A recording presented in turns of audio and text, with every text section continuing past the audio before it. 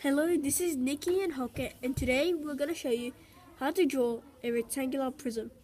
You will need a pencil, a rubber, a ruler, and a protractor. This is how you will do it. Draw a vertical rectangle as big as you like.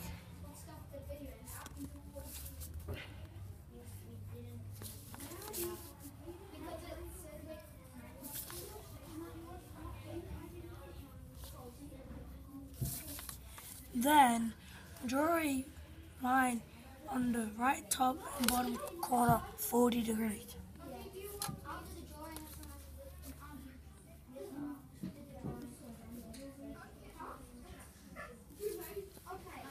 Connect the two lines so you have two rectangles together.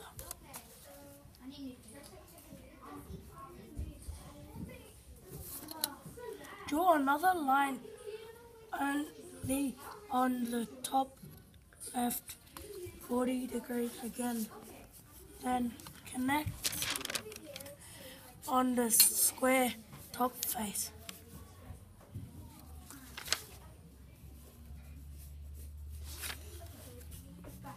You draw a vertical line to connect all vertical lines.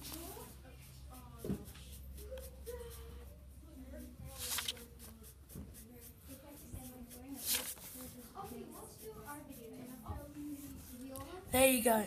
This is a rectangular prism.